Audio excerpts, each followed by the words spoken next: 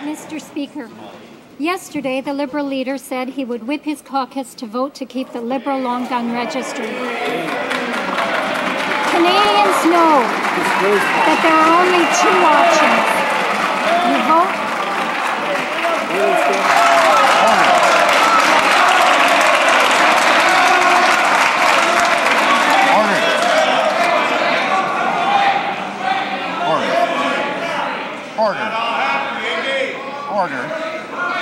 Order.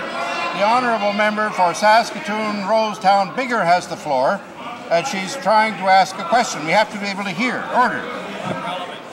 Canadians know there are only two options. You vote to keep the Liberal boondoggle, or you vote to scrap it.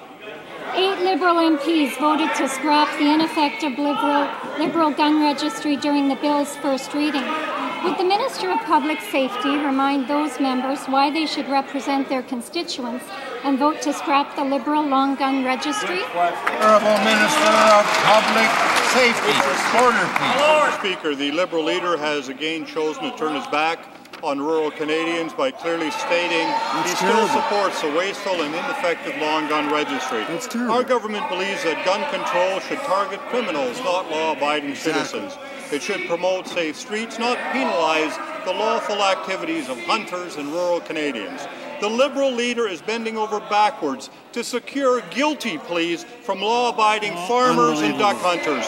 The choice is clear for all MPs, especially those who voted for the bill in second reading. You either vote to scrap the bill or you keep it.